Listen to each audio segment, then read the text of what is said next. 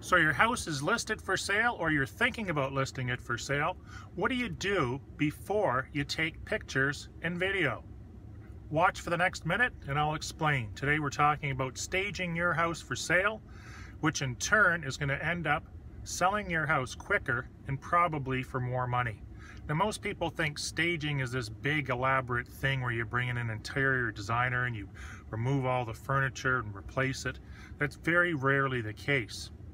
Staging today, for the purposes of p.e.i. real estate, for the most part consists of three basic things. Number one is you want the house to be clean. Number two, you want to make sure you declutter, and that's the most important thing.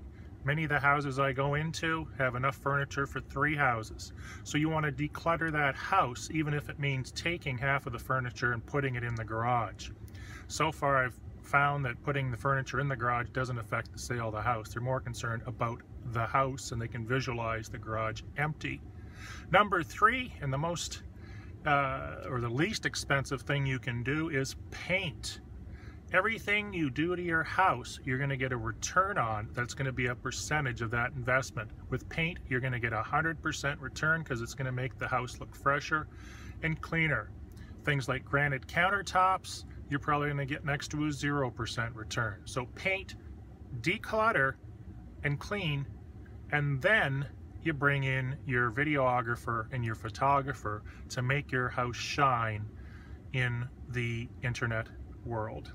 That's it. I'm Michael Poczynek for Century 21 Northumberland.